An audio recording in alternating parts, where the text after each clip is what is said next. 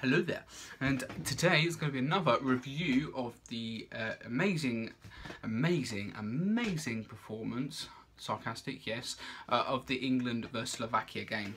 So the game was 0-0, and that basically sums up the game. It was goalless, boring, and probably the worst performance of the tournament. I mean, I obviously didn't like the first game when we played Russia. That game was bad. That was also a draw.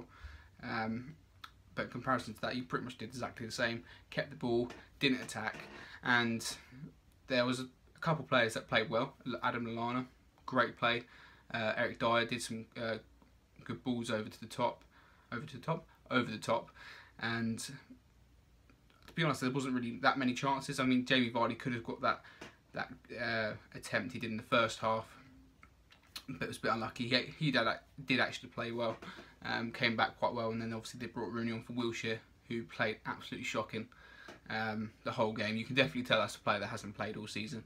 So yeah, definitely shouldn't have even started him. I thought Barkley would have been a better option. There's too many defensive players like Dyer, Henderson, and Wilshere, all playing at the same time. Should have definitely brought Barkley on, or started Barkley or Dele Alli, just to help that attack, because that's what they were slacking. And then they brought on Harry Kane, which I thought was another bad decision. He hasn't played well all tournament, so I thought it was a bit of a bad decision on that substitution.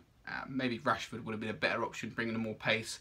Someone that's actually, got the mindset of scoring a goal, as Kane hasn't really had that at all this tournament whatsoever.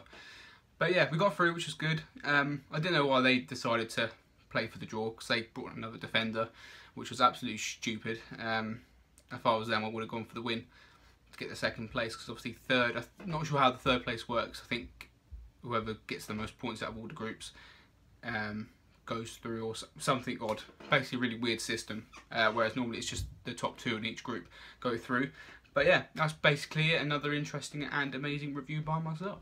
So thank you very much. Make sure you check out the Bean Boot Challenge, which went out on Sunday. That was quite an interesting video, so make sure you check that out. Like, share, subscribe, and I shall see you soon. Goodbye.